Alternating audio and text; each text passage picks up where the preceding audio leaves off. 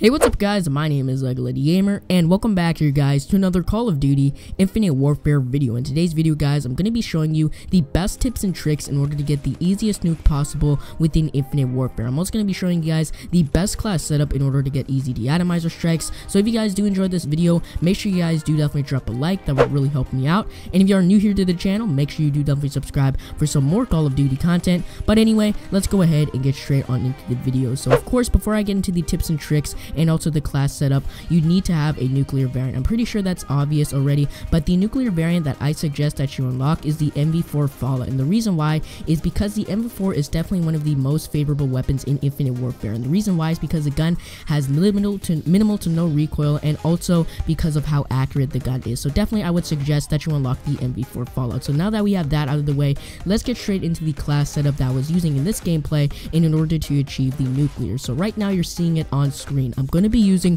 5 attachments and 2 perks. Now I use a lot of attachments, and the reason why is because I feel like when you're getting nuclears, you need to have the most advantages possible. You want to have an advantage in any type of situation. I feel like when you have 5 attachments, it will definitely utilize the full potential of the gun, and it will make your chances of getting a nuclear very high. So anyway, let's get straight onto the attachments I'm using. So of course for the weapon, I'm using the NV4, and I'm going to be using the ELO sight. Now the ELO sight is definitely something very good. Even though the NV4 iron sights are actually pretty accurate, I still feel like you should put on an ELO sight just to enhance your accuracy, and you're definitely going to see that the ELO sight is going to be coming in handy at longer ranges, so definitely I would throw on an ELO sight. Now the next attachment that I have here is quick draw. Now quick draw is definitely a very important attachment when you're going for these nuclears. You need to have the first shots on the enemies, and that's definitely going to increase your chances of winning gunfights. So definitely I would put on quick draw, and it's probably the best attachment that you can have when you're going for these nuclears because it ensures you that you do get the first shots on the enemies, and that's definitely something very important, and we want to have an advantage in our gunfights, so I would throw on quick draw. Now the next attachment that I have here is the silencer, and the suppressor is definitely also a very important attachment to run as well. It's going to keep you off the minimap, you're going to be stealthy, and to most people the minimap is something very vital, and once they see that red dot they just instantly go there. But when you have the silencer, it's going to make the enemies have a harder time to track you on the radar, so definitely I would use suppressor. Now the next attachment I have here is stock. Now stock is definitely a very good attachment with an assault rifle, and it increases your maneuverability, and that's definitely going to help you when you're peeking around corners. It's definitely going to help you to be more accurate, and also it's going to make you a harder target to hit, so definitely I would throw on stock. Now the next attachment that I have here is extended mags. Now I don't use dexterity as a perk because usually I would use dexterity just because you would reload faster, but for this instant I would really recommend extended mags because when you're shooting multiple people, you don't want to be running out of ammo, and you definitely don't want to be reloading in the middle of a gunfight. That's something that you never want to be put into that situation, so I would counter that by using extended mags, and extended mags is always going to allow you to have enough ammo in your ammunition. So that is pretty much going to the attachments that I'm using. Now for the perks, I'm only using 2 perks, but I feel like with these 2 perks, they're definitely going to help you out a lot, and they're definitely something very beneficial. So anyway, for perk 1, I'm using Ghost. Now Ghost is an important perk to run when you're going for these nuclears. You want to be staying stealthy, and of course we have that silencer and Ghost combo, so it's definitely going to help you to stay stealthy and flank around enemy spawns. And then the next perk that I have is Scavenger. Of course, that's pretty obvious. You want to be running Scavenger. I mean, you have to get all 25 kills with the gun. You can't be picking up somebody else's gun, so that's why I would really recommend Scavenger, so you can always replenish your ammo. Now that is pretty much going to be the best class setup that I'm using.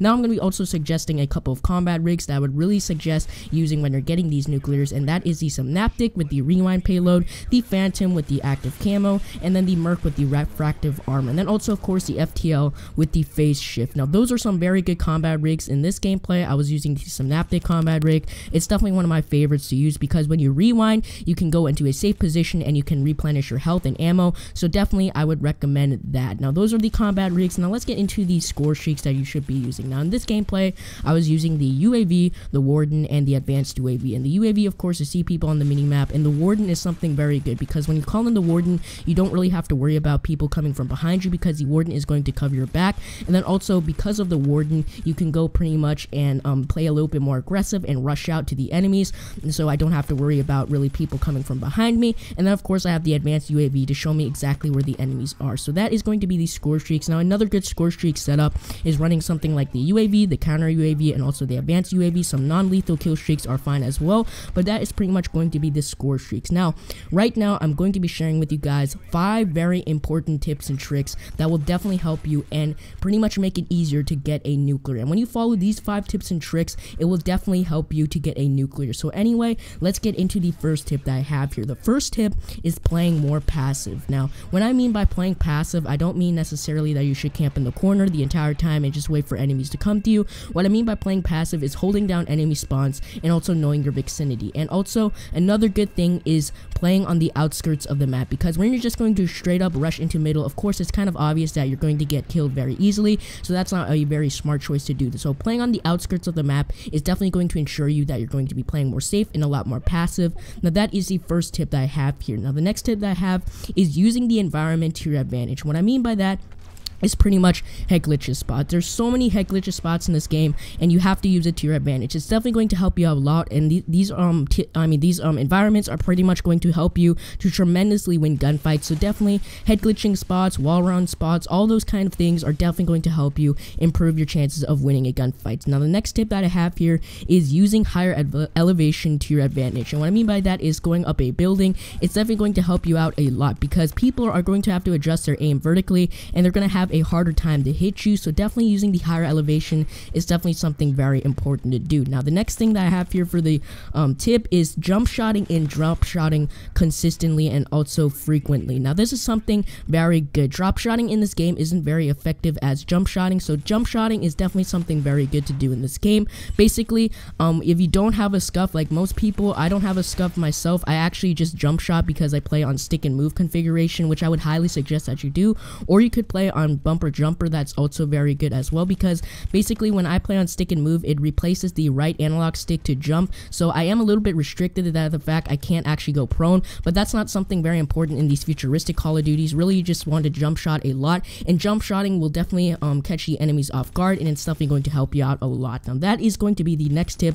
Now the final tip that I have here, and this is something very important, is peeking corners frequently and pre-firing. Now peeking corners is something very important. I see a lot of people get killed off their de-atomizer strike, maybe 6 or 5 kills off, just because somebody was camping in the corner. It's very important that frequently always peek around corners, and when you're just entering a new building, you want to be pretty much peeking everywhere, and you want to see where your enemies are. And also another good thing is pre-firing. When you already know where an enemy is, say somebody's just camping in the building and you're going to be pre-firing because you know it's there, it's definitely going to increase your chances of winning a gunfight. So that is pretty much going to be all the tips and tricks that I have for getting a nuclear. Trust me, once you apply all these tips and tricks into your gameplay, you're definitely going to see that getting a de-atomizer strike isn't that hard at all. In fact, it's going to make life a lot easier, and that's pretty much going to be all the tips and tricks I have for you guys. And of course, the final kind of bonus tip that I want to give here is being patient and also have fun while you're doing it. I mean, of course, in any type of thing that we do in life, whether it be a sport, whether it be a video game, whether it be some kind of thing that requires skill,